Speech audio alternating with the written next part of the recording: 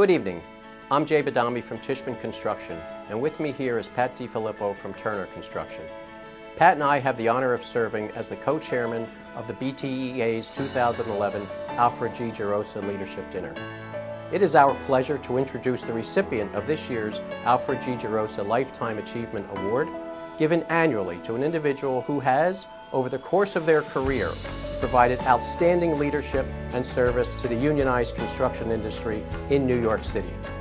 The recipient of the BTEA's 2011 Alfred G. Gerosa Lifetime Achievement Award is Mr. Larry Silverstein, the President and CEO of Silverstein Properties Incorporated.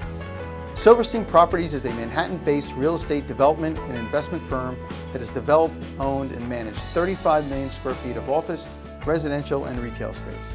His commercial properties are among the most successful and high profile in the city of New York. Larry Silverstein is truly an icon of the New York City real estate and construction industries.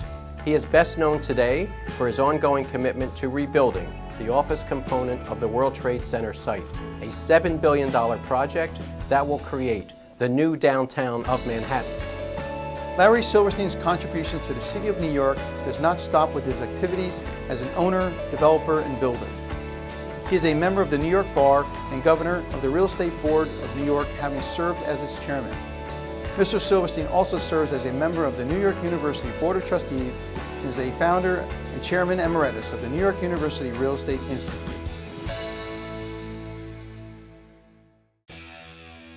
The number of modern-day developers who have left significant footprints on New York City can be counted in just a few small handfuls. And Larry is certainly one of them. The Jack Rudins, the Lou Rudins, the Larry Silversteins, the Jerry Spires, those are the people I think of that have contributed so much to this city in every aspect of its life.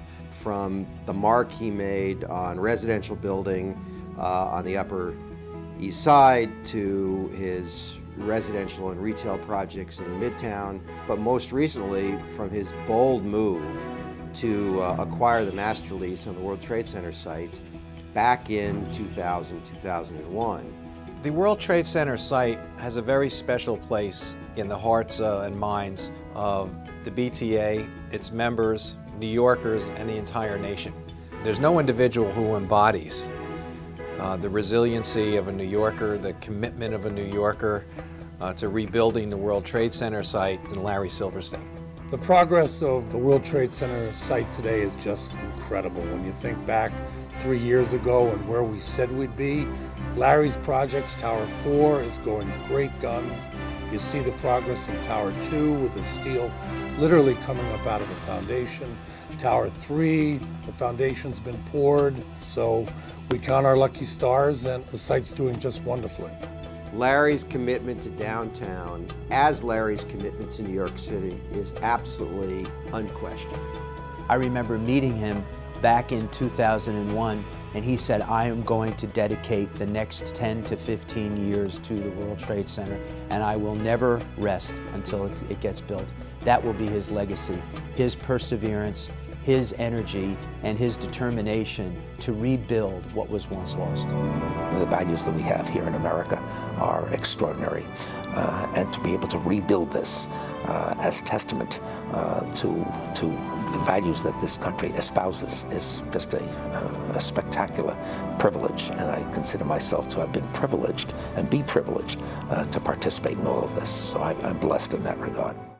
As an organization, Larry is one of the most important clients that my members have and build for. He has a commitment to BTEA contractors. He has a commitment to the unionized construction industry that is unparalleled.